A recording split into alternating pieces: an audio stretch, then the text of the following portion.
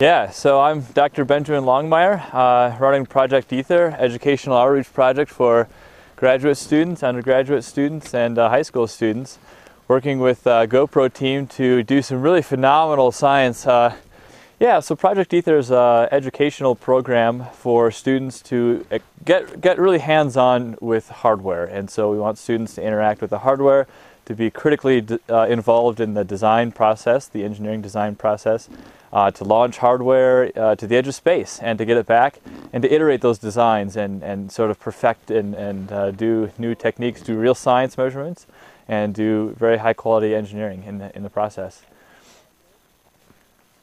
We did a chaos turbulence study today. We launched 2 balloons at the same time from the Ruth Glacier in Denali National Park, just about 2 miles from the actual peak, Denali Peak, Mount McKinley.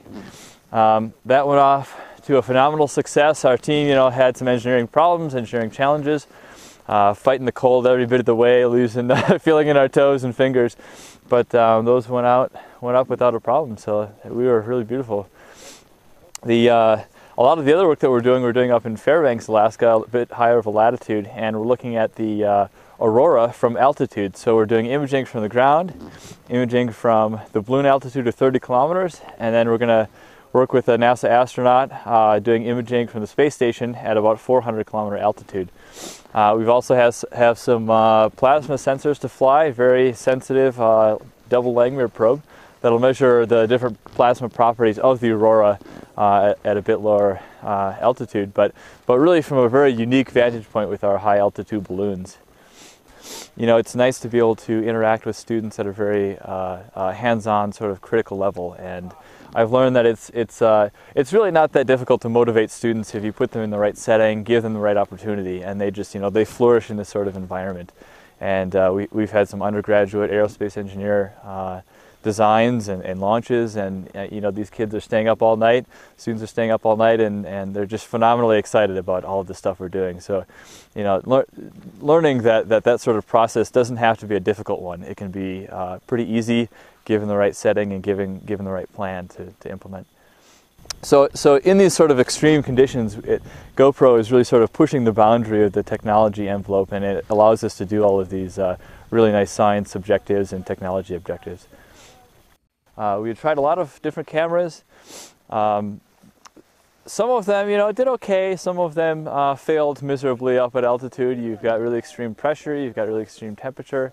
You need the thing to last for a long time. It's got to be all solid state. And so GoPro really has the right sort of combination of technology, the waterproof housing, the all solid state chip, the super high resolution 1080p image sensor that really pops with all of the images and videos. And so it's really allowed us to do a lot of this study. We're imaging the aurora from, right at the edge of the aurora, from the edge of space, and that's just really tricky to do with any sort of camera. And we're going to do this with the Hero 2, with GoPro. Okay. I am Liz Henriquez. I'm a high school physics teacher from New Jersey, and I am the lead educator for Project Ether, and have been for about the last 6 months or so. We're trying to work up a program that we can take out to schools across the country so that students can be doing these experiments right off the shelf in their own classrooms and getting their hands on science and getting psyched about it. But what we're trying to do is make a bunch of really canned experiments so that we can put the rigs into the hands of the teachers, make it really easy to use, and give them experiments that are already prepared for their kids to do. So, we've got all of the science, technology, engineering, and mathematics lessons planned out for probably middle school through high school so far. Project Ether is a group that's designed to go into classrooms and inspire kids to become, explorers and dreamers and be able to really work with science in real life and not just hypothetically do it in their classrooms. I use the cameras in my classroom all the time now. I'll hook them up when we're doing physics experiments, especially. We do a lot of crashes and marble launches, and I'll set the camera up and we'll actually watch it go up and down, and rather than have to calculate velocity with our eyes, we can actually do the slow-mo on the camera and calculate it a lot more accurately. So, and the kids are really jazzed about using the cameras because it's really hot technology for them.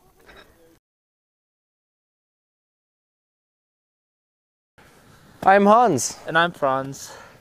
And we're here to pump you up. Yes, we are. We pump things up All the time. all day. We're here to assist with Project Aether. We are from Texas A&M University. And we are graduate students. In what department?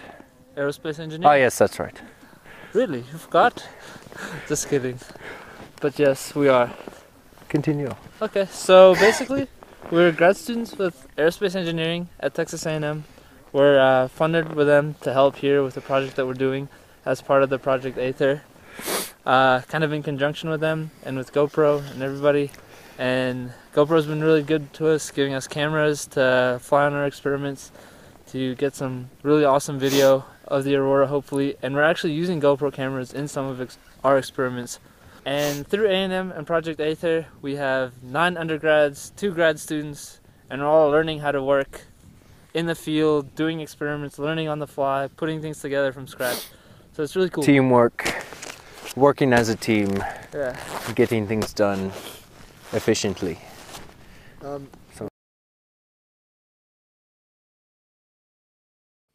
Well, the most important part of what we're doing is taking photos up at the curvature of the Earth.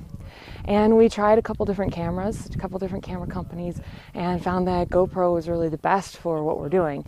Beautiful, clear images, really small cameras, and with what we're doing, cameras have to be small and light and pretty indestructible.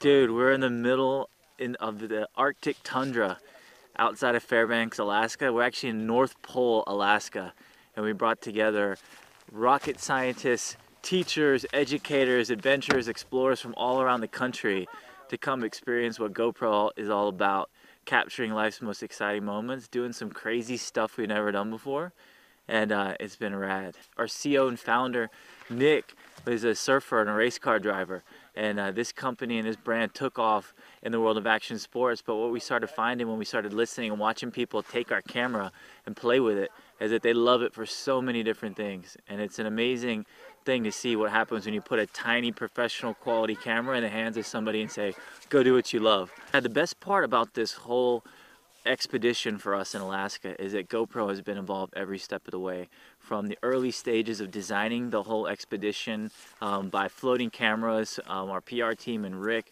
floating cameras to Ben and his team to start testing stuff out, all the way to our media production guys literally living here with the scientists and adventurers here in Alaska for 2 weeks, starting from Houston, Texas down to NASA, flying up all the way to Alaska. We had Jordan, Abe, and the whole crew out here following the team around, high-fiving them, learning how they live, and roughing it a little bit for a couple weeks, and just trying to capture things that never been caught before.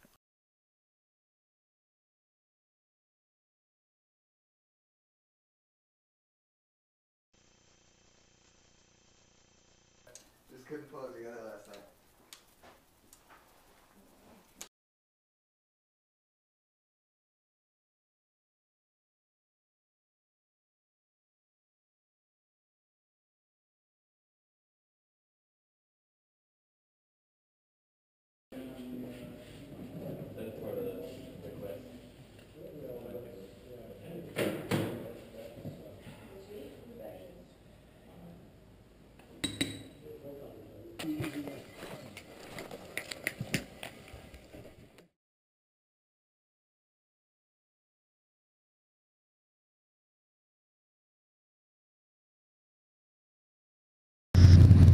Straight out on our right side is the Talkeetna River.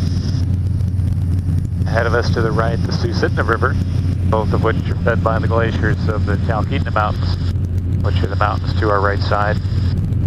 Underneath us is the Chulitna River, and it's fed by the glaciers of the Alaska Mountain Range. As you can see, all 3 of the rivers join together right there at Talkeetna. From there, they continue down to Cook Inlet as the Susitna. Final warning, touch and go, Duncan.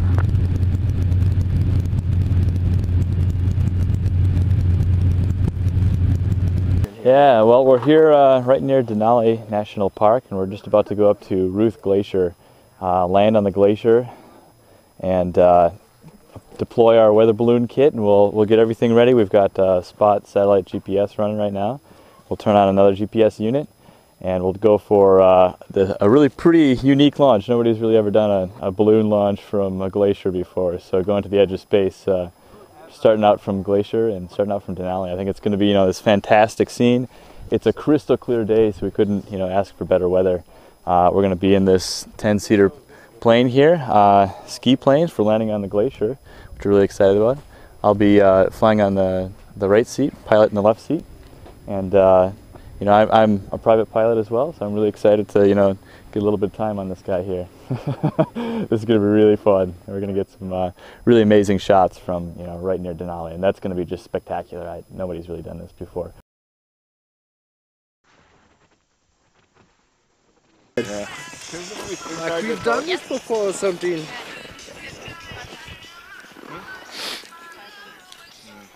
Have you turned that radio on?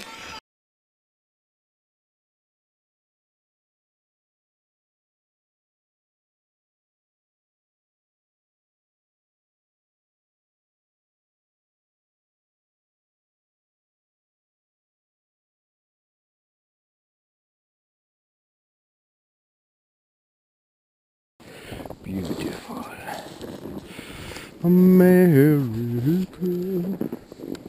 All right. It's on. I got it. Got it? Oh, it's good. Okay. See you on the other side. It's so smooth. See you on the other side of the Denali. Ready? You guys want to do a countdown? Do 3, 2, 1. Lift off. Woo! Alright. Beautiful. That's actually a really good buoyancy. Just a little bit of lift. Hey, that one's gonna fly nice. It's gonna fly really far. And it's such a light payload too.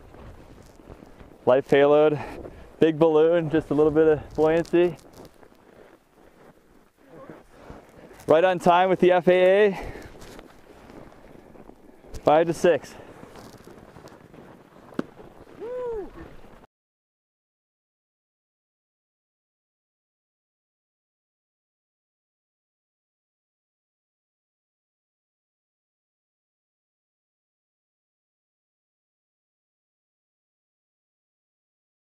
We've got the coolest assortment of bloggers ever in media relations press history.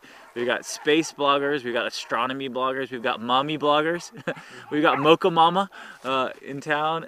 We've got people from Vermont all the way to California, and they're doing amazing out here. This is everybody's first time to Alaska like me. I'm from Texas, so this is a huge change, and everybody's having a blast, learning a lot, and really getting to know that GoPro is a lot more than just a piece of technology equipment. It's about a lifestyle, it's about storytelling, and they're all coming back with great stories to go share with their friends and family and followers, so it's going to be really cool to see.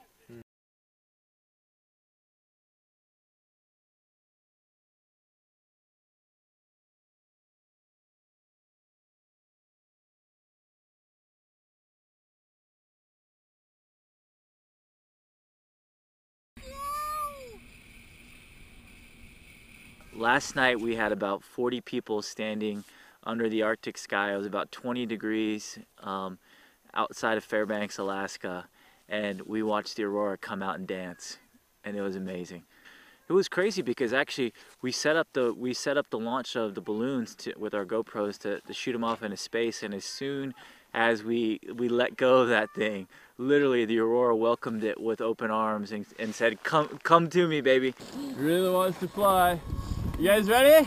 Yeah. Let's do a 5-second countdown. 5, 4, 3, 2, 1. Lift off. See you later. What kind of information is it going to pick up for us, right? I'll let you know tomorrow.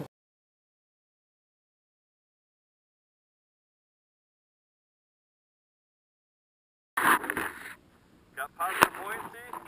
Both GPS devices are on and locked. Grab the camera check. Do a pan of the team.